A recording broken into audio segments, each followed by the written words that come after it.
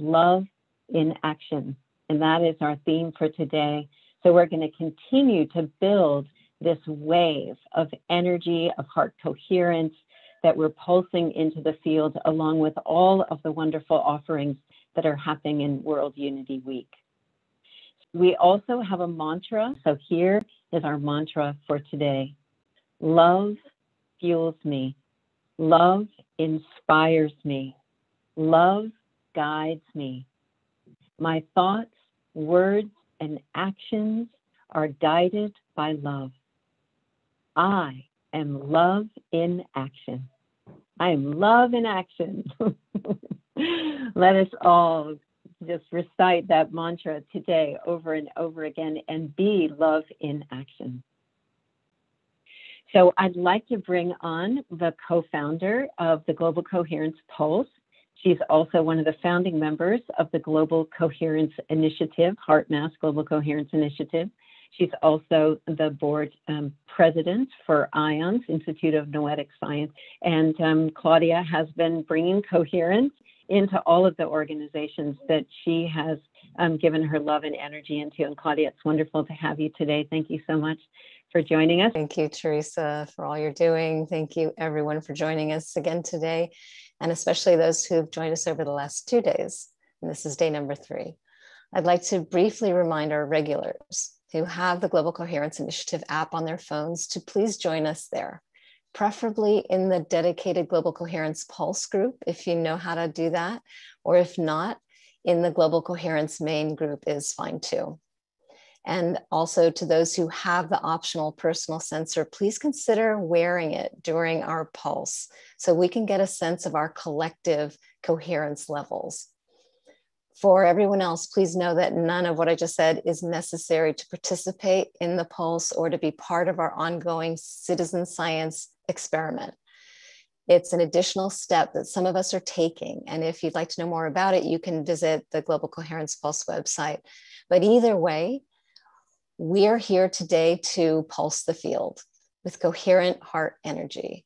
And either way, our network of global sensors are going 24/7. So we might observe correlations between our increasing collective heart coherence and changes in the sensor network, whether it's our magnetometers or the random number generators or other measures. We're doing that so we can help shift the Western scientific paradigm from one that's based in separation to one that's based in the fundamental unity of all life. And I shared a little bit about that on Saturday, which was our first pulse with Sri Preethaji, as Teresa said. And she'll also be leading us today in just a couple of minutes. But there was an interesting question that showed up in Saturday's text chat that I thought relates perfectly to today's focus of love, because a few people were asking, what is love anyway? And could love itself be evolving? Our partner, the HeartMath Institute, considers heart coherence to be the physiological signature of love at the core of the human system, because it's when we embody authentic feelings of love and other regenerative emotions like compassion and gratitude that we naturally become more coherent, which itself can be understood as a state of optimal psychophysiological functioning through the healing of fragmentation in the mind, body, spirit matrix, creating a whole greater than the sum of our parts. In other words, love makes us whole, not the objects of our love, but the energy of the love that remembers our oneness itself. And not just individually, but also collectively, because we know that the coherence within us becomes the coherence around us, as our friend Greg Braden likes to say. Then yesterday, Pulse leader Mira Michelle reminded us that we're earth dust and stardust. And I had the good fortune of knowing Apollo 14 lunar module pilot and founder of the Institute of Noetic Sciences, Captain Ed Mitchell, who was famous in the 20th century for walking on the moon, but is becoming even more famous in this century for the epiphany he had in space about the oneness of all life. Gazing at Earth from his capsule window, he too was reminded that we are stardust, but even more profoundly, his epiphany revealed to him that agape love, or unconditional love, the love that remembers our oneness, is the organizing principle of the entire universe. So while HeartMath has demonstrated that love is an organizing principle in our bodies, how far are we from science demonstrating that love is an organizing principle of the entire universe? That's my mantra. However soon or far away that may be, we aren't waiting for proof to take action. So let's move to our pulse meditation with Sri Preethaji. I'm going to introduce her now. Sri Preethaji is an internationally known transformational leader and spiritual philosopher, and is co-founder, along with her husband, Sri Krishnaji, of Ekam and O&O Academy, dedicated to the transformation and enlightenment of human consciousness. Last August, they produced a week-long online global peace festival that inspired 1 million people worldwide to participate, and they recently co-authored a US bestseller, The 4 Sacred Secrets. Sri Preethaji is chief mentor for the entire faculty of her spiritual academy and travels around the world to offer her 4-day signature program, Field of Awakening. We're so grateful to have her back to lead our pulse again today. Namaste. So wonderful to be back in the Unity Week.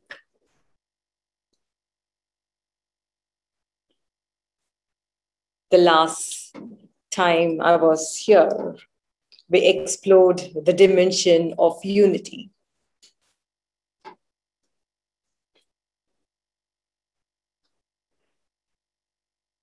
We saw that unity cannot be attained through upholding it as an ideology or coming to terms through agreements and through pacts.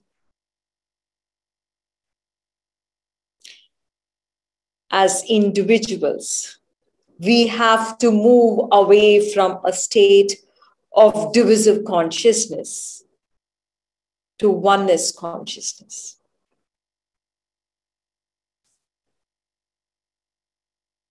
Only when we are able to live and act from the realization of oneness of all existence can there be unity in our collective action.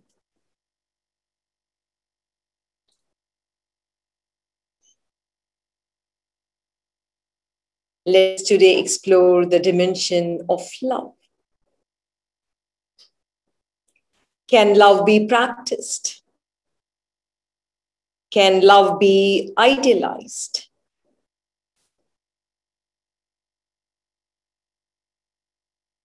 Can love be defined as a set of actions and behaviors that we need to habituate ourselves to?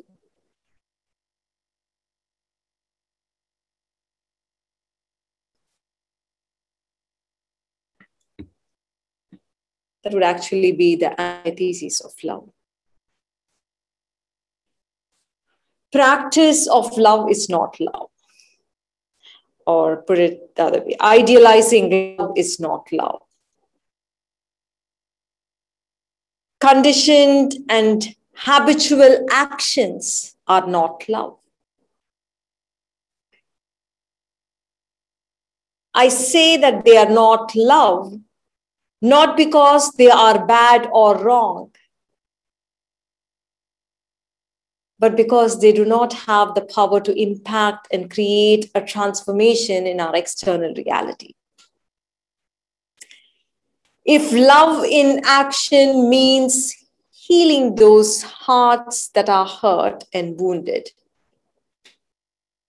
be they be your family members or the members of your community or the people whom you work with or the people around you in the world, say who are impacted with the pain or the pandemic or impacted by the effects of climate change. If love in action means creating a sustainable world that is a safe haven for our children and their children to live and enjoy. If love in action means actually healing the Mother Earth and stop humanity from hurting her and her billions of life forms. If this is the impact you want to create, then you need a powerful awakening to love in your consciousness.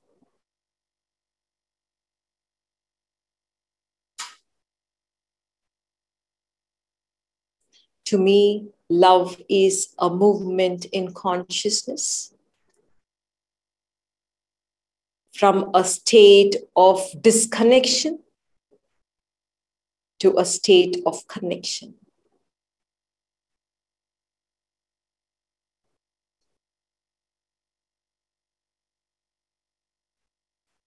Disconnection is a state where your experiences are limited to yourself alone. Connection is where you move beyond your limited self to actually feeling and experiencing the other. In this space of connection, you are able to experience the joys and the sorrows of the other as if they were your own. When your consciousness awakens to this state of connection, you actually begin to radiate a powerful field around you. A powerful field that begins to impact people. This powerful field can heal their bodies. This powerful field can heal the wounds of their heart.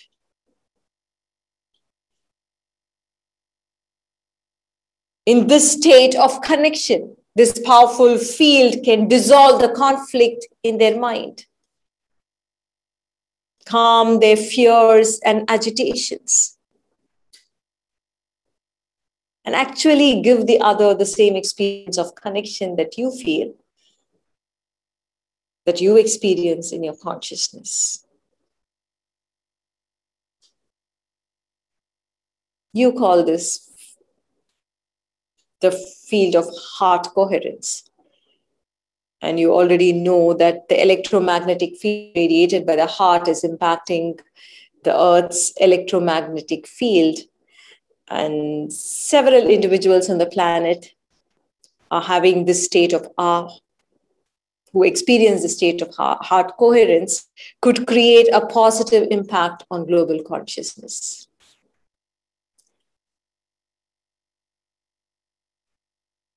The mystics in India, they spoke of anahata, or the heart chakra awakening. And they said, when heart awakening happens, the mystic sound or the anahata nada actually emanates from the heart as reverberations and flows out. This sound vibration that flows from your heart is the primordial sound of the universe that existed when the universe was born. When your heart chakra awakens, you experience the cosmic consciousness within you. We can call it as one of the most sacred of human experiences.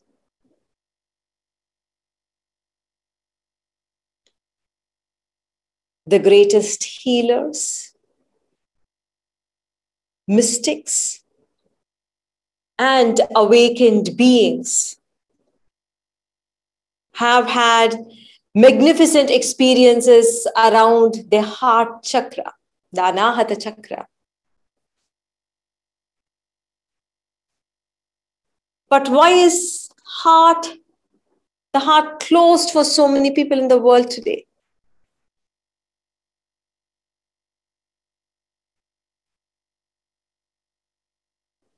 Because every human being is a wounded person. Yes, definitely stress. You are wounded.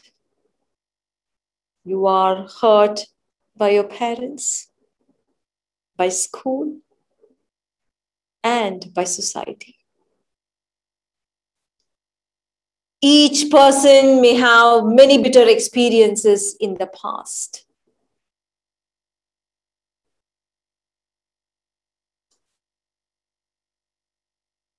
When you love someone in the past, be it a friend or say somebody whom you trusted, a boyfriend or a girlfriend, a sibling or a parent, and say you were disappointed by that person, then you become wounded.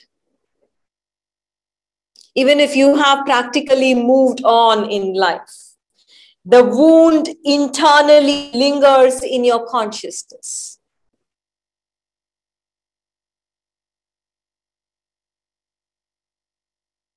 There is a very popular story in India.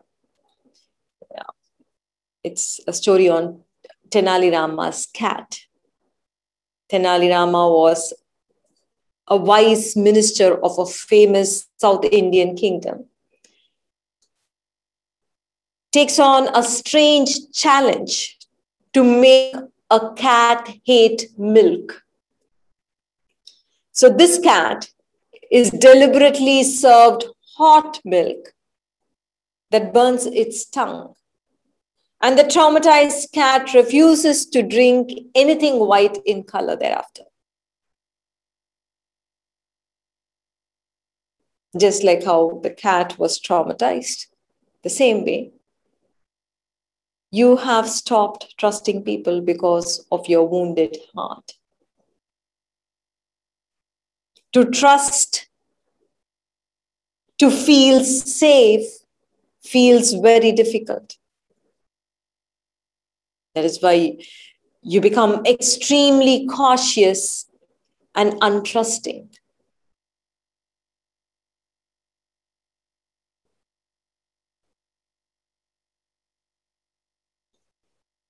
We as human beings have been on the run from each other. Actually, we have been running from our own selves. You will still want people in your life, not because you love them, but because you fear being lonely.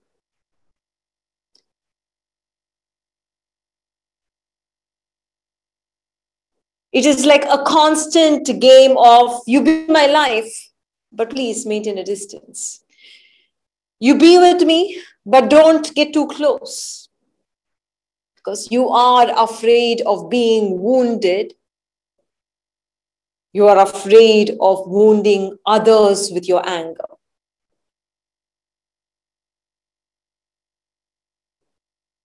And some wounds are unexplainable. They actually even flow into your lives from your previous lives. And you may for no reason develop a deep dislike towards someone. You will have to become free of such a dislike too. Otherwise, this vasana and this samskara, the impressions, either from the previous lives or the current past lives, will continue to flow, not only in this life, but it will continue to flow into your next life, and it will continue to haunt you.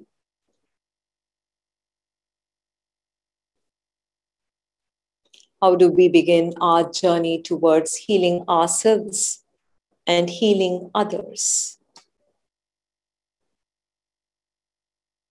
The only way is to awaken to heartfelt connection, to be able to feel yourself and to be able to feel the other.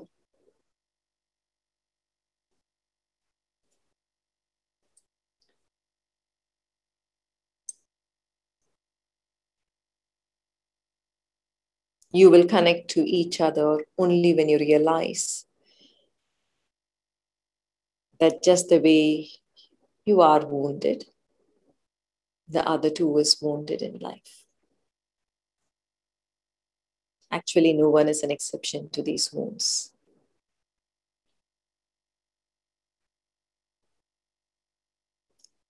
If the seed of love can take root within you, you will engage in a heartfelt conversation. And that would be love in action. You will listen to the other with an intention of feeling their pain. And not to prove your goodness, not to prove your rightness to them. If you simply opened your heart and listen to what is hurting someone,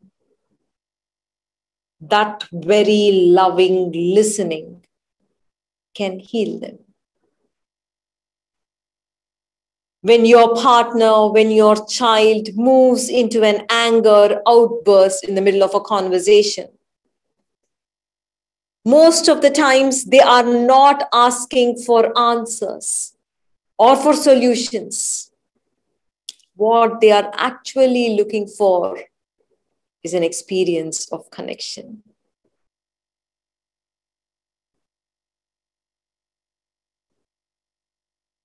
They want you to listen.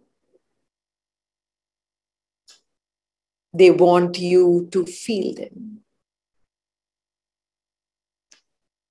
Something magical happens when you feel connected to each other. You heal the other and they heal.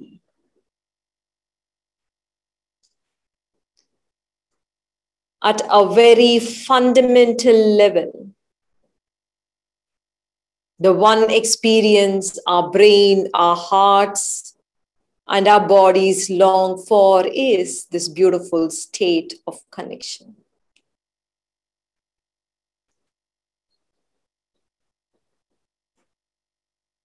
Let us understand what this connection is.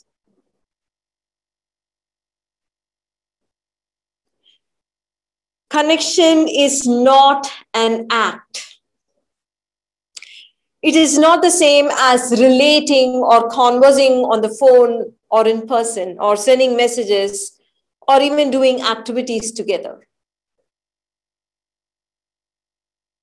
Connection is a rainbow of various states of consciousness. Connection is gratitude.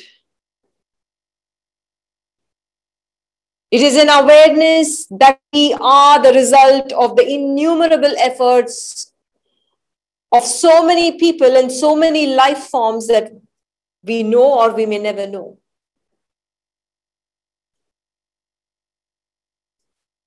Connection is compassion.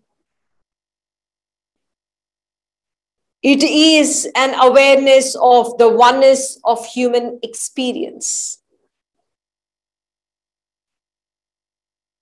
My fear is not different from your fear.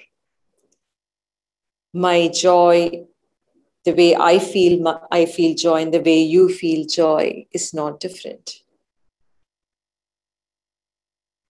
The experience of sorrow, when it happens in me, when it happens in you, when it happens in somebody else, it is just the same experience.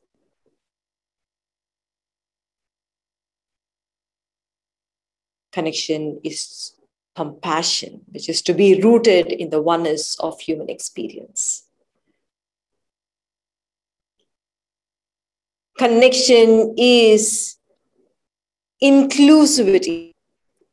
That is, It is taking into consideration your own well-being along with the well-being of others. Connection is sensitivity. It is when we feel the happiness and the unhappiness of the other as if it were our own, and we respond with love. Connection is the elixir on which our very brains survive. Without the beautiful states of love and connection,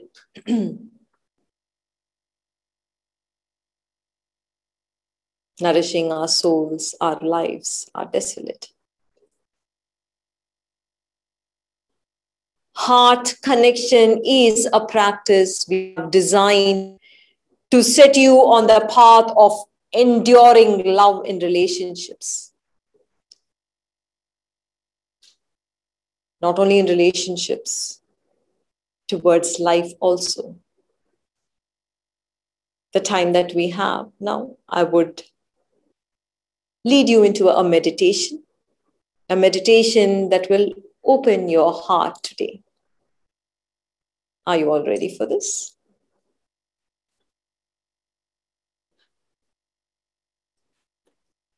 Please be seated in a relaxed and a comfortable position. Make sure your spine is erect.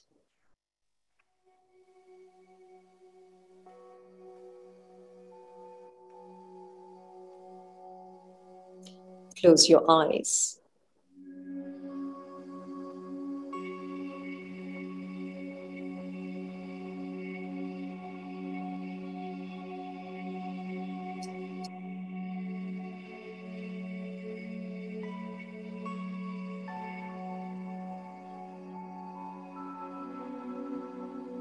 Place your palms on your heart.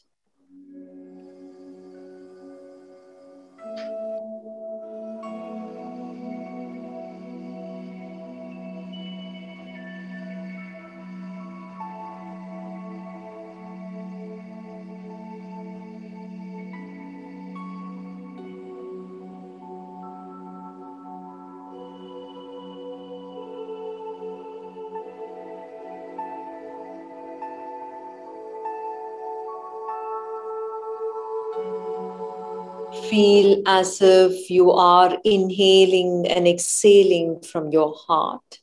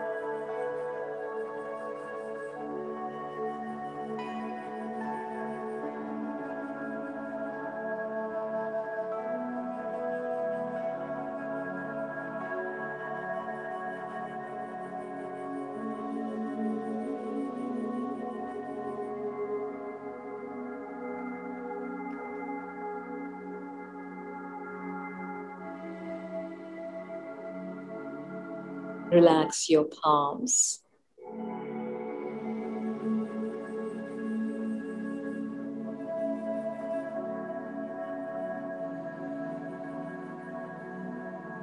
Now recollect any one profound experience of love from your past.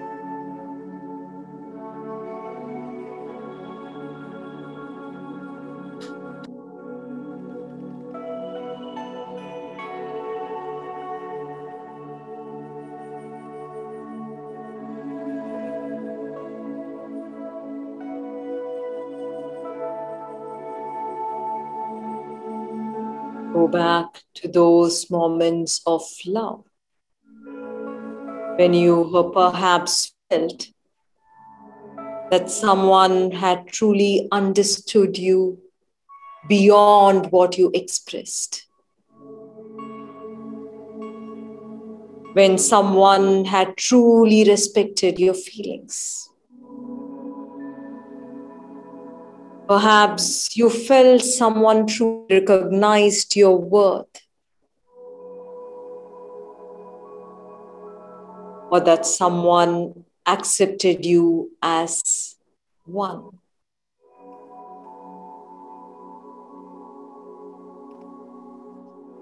Some of you may have also been flooded with divine love during a mystical experience.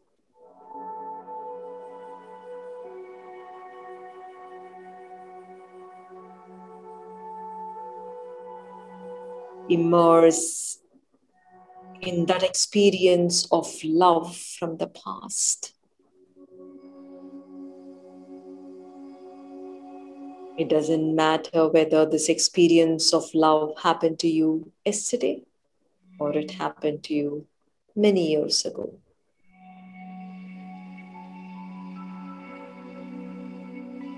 All you need to do is re-immerse in that experience.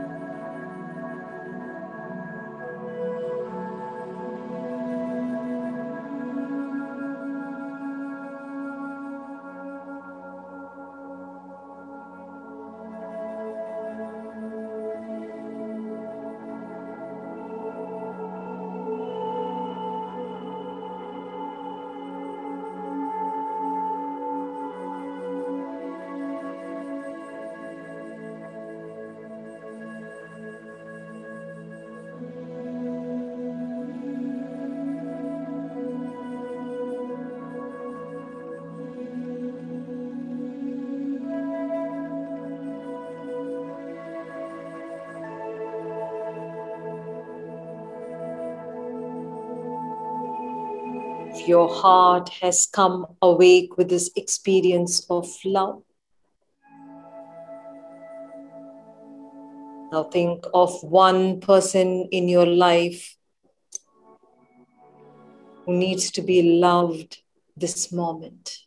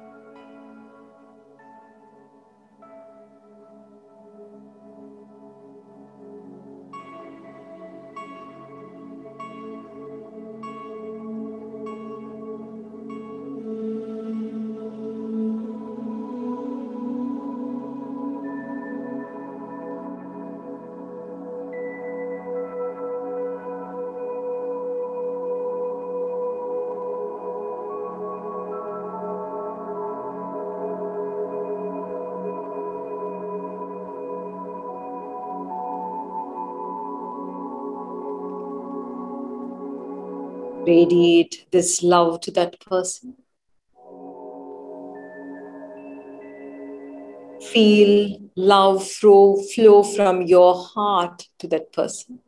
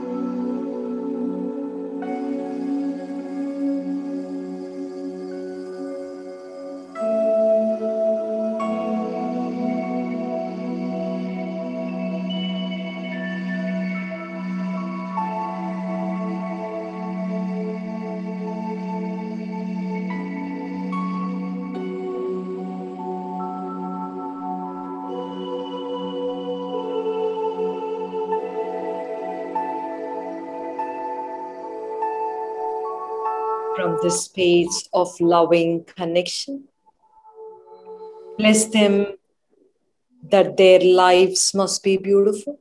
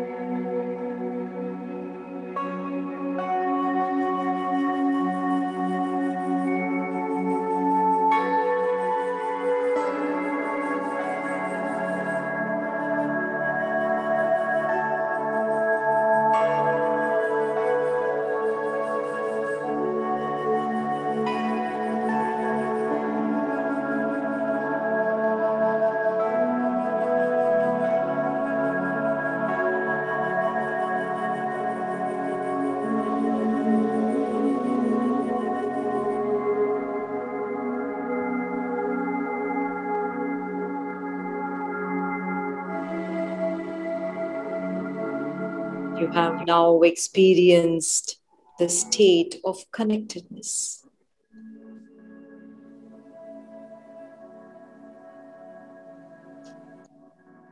This beautiful state of connection is immensely powerful.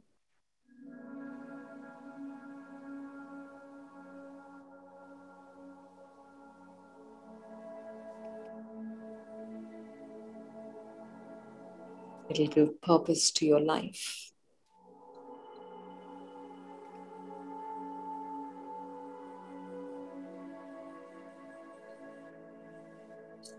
It will bring love into your relationships.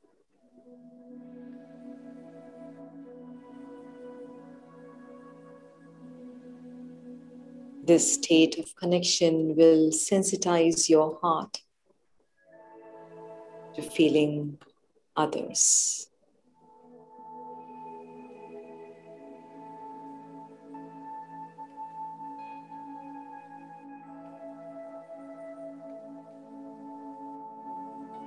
You can conquer any challenges in life with the strength of this love.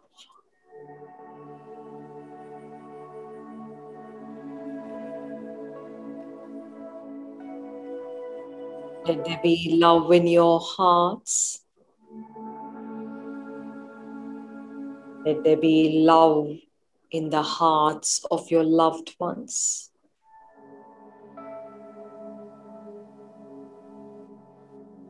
Let there be love in the world around you.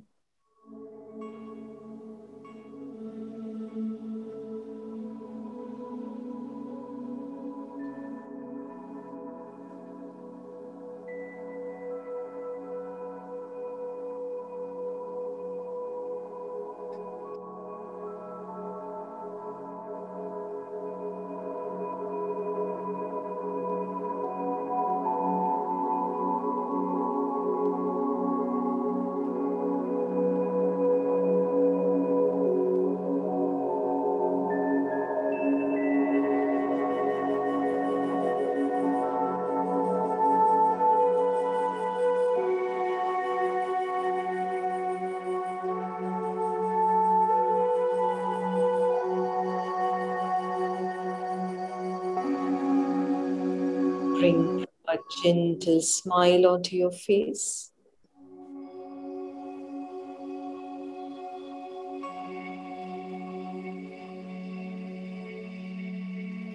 Take a conscious breath.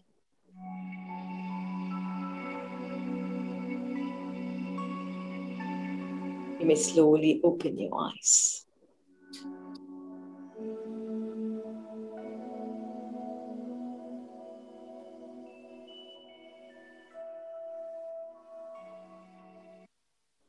Thank you for immersing in this experience.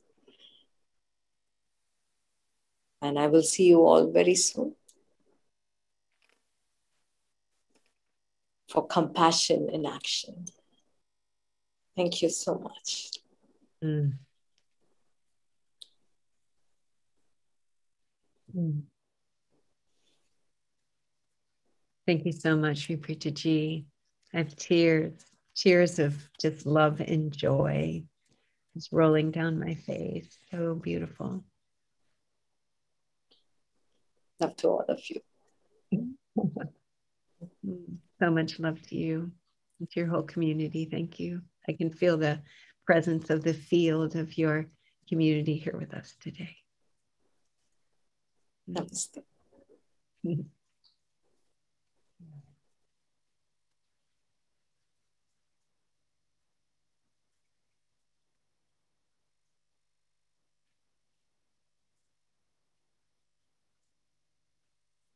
To stay in this state together as we bring in Cornflower, the beautiful video that he just recorded, and just stay in this state of connection and love with one another.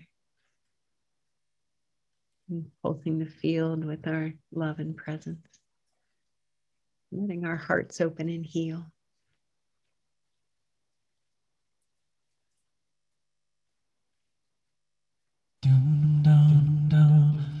Da